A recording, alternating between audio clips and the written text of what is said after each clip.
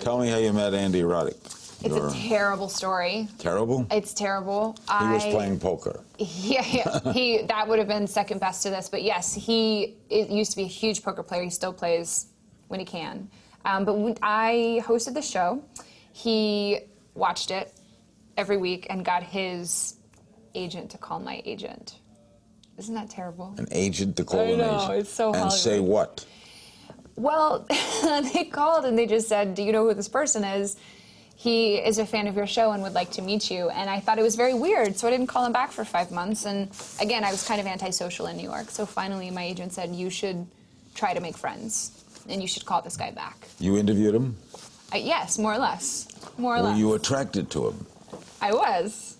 Yeah, so we started talking on the phone, and then we met in New York in person. How long was the courtship? Not very long. We were engaged in under a year. Were you a tennis fan before that? Not at all. Not at all. My first match was watching him play when we were dating. He now has quit, right? He has retired, yes. So what does Andy do? He drinks a lot of wine now, which is really fun for me. He's at home all the time? No, I know you have a beautiful house, I know that. Yes, we're very lucky, but he works for Fox Sports 1 now and has a show commentating and reporting, and so now he discusses sports. It's like a man's dream. He talks about sports every night and loves it. So now he's kind of on your side of things. He was always the figure in tennis, a great tennis player, but he was never like the big social. He didn't yell at the referee.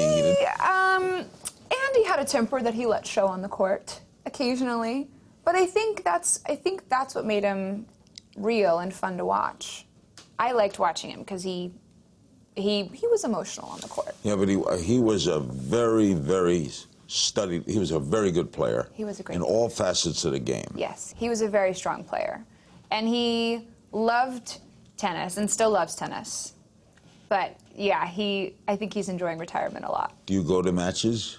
I did when he was playing. I tried to go to all the Grand Slams, and yeah, I would go. Watch new episodes of Larry King Now, Monday through Thursday, on demand on Hulu and Aura.tv.